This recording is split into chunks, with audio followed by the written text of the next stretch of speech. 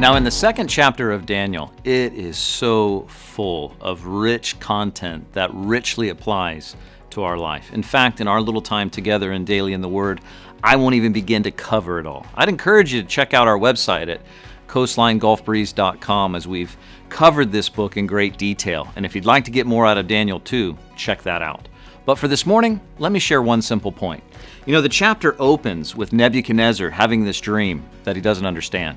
He gets all of his wise men together, and they too recognize that this kind of wisdom, this kind of dream, is beyond them. So they began to seek the man of God, Daniel. And it reminds me of something. I don't know about you, but as I walk through life, I constantly face situations where I go, Lord, I don't know what to do, but my eyes are on you. And it reminds me of this verse from the book of James chapter 1. Let me read it to you starting in verse 5. It says this, "If any of you lacks wisdom, let him ask of God, who gives to all liberally and without reproach, and it will be given to him." But listen to this, verse 6. "But let him ask in faith, with no doubting. For he who doubts is like a wave of the sea, driven and tossed by the wind. For not let that person suppose that he will receive anything from the Lord.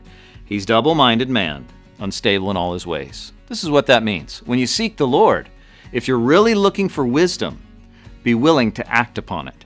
See, why would God give someone wisdom if he knows that the person's just going to take it under consideration? They'll process it. They'll pray about it.